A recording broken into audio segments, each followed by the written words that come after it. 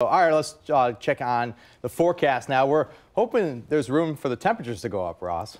Yeah, Penn State's 14, by the way. Just want to let you know. So. Thanks for the update. Appreciate it.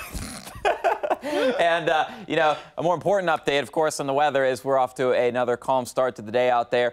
We do have mostly clear skies, so would have been perfect if we would have seen this clearing yesterday morning for that total lunar eclipse. But, tons of cool pictures out there. A lot of people have been sending them my way. Keep them coming. Love seeing that as we're looking at, something that we don't see very often. So we still have that full moon out there, though, so definitely helping to make things a little bit more vibrant and lighter outside early this morning. But we are waking up to an even colder start for some of us out there. Let's look at those temperatures. 31 in Athens, 32 in Logan, 39 in Lancaster, 35 in Circleville, 41 in Chillicothe, 43 in Coshocton, 30 degrees in Cambridge, especially to the south and east.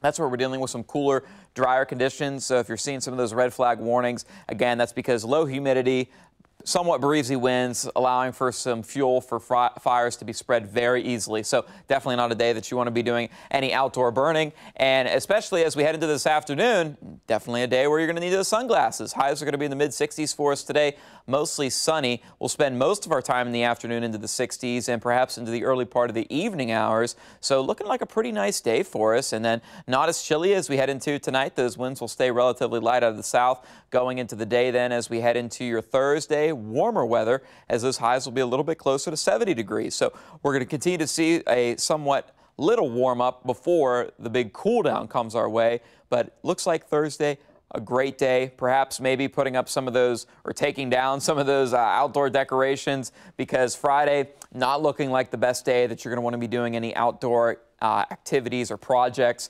And once we head into the weekend, this is going to be a taste of what we're going to be dealing with just on Sunday and Monday, but perhaps all of next week. So we're really going to flip the script from well above average to start the month of November to well below for us. And it comes as soon as this Saturday, where highs are only going to be into the mid-40s for us. So a lot of this has to do with a cold front that's going to be coming through. It's really not working with a lot of moisture. But what is what will be the remnants of potential Hurricane Nicole, still a tropical storm, expected to close in on the northern parts of the Bahamas in towards southeastern Florida as we head into the late parts of tonight, early tomorrow morning. But the remnants of this system, that's what's going to be offering us potentially a decent amount of rain. Now, models have been trending that we'll at least see some of this rain coming through as we head into Friday morning. So next 48 hours from now, could be a pretty wet start to the day for the commute out there, so something to keep an eye out for. Definitely want to kind of plan to allow some extra time for your morning drive,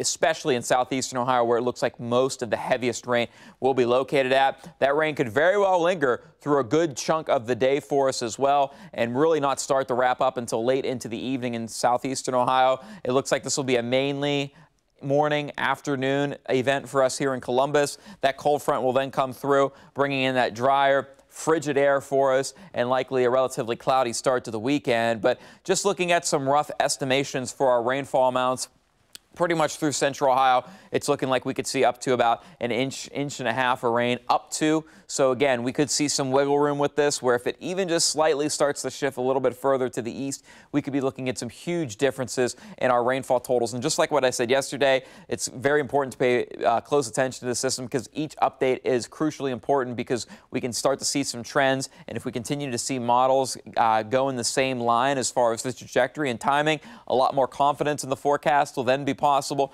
But you can see virtually no measurable rain up towards Toledo, where we could be looking at rainfall amounts in excess of 2.5, possibly 3 inches down towards Marietta. So just across the state, we could be looking at no rain to, possibly some flash flooding rainfall in some spots. So we're kind of right in the middle, where it looks like we will see a decent amount of rain come through. Certainly something that, will be nice to see some of that rain. But when we're looking at a lot of rain after drought conditions, that's where we could be looking at some flooding concerns. So we are going to be keeping an eye out for that on Friday. I've bumped up the rain chances to about 80% for us. It's not going to be a very chilly day. We're not going to have to worry about, any flash freezing or anything like that.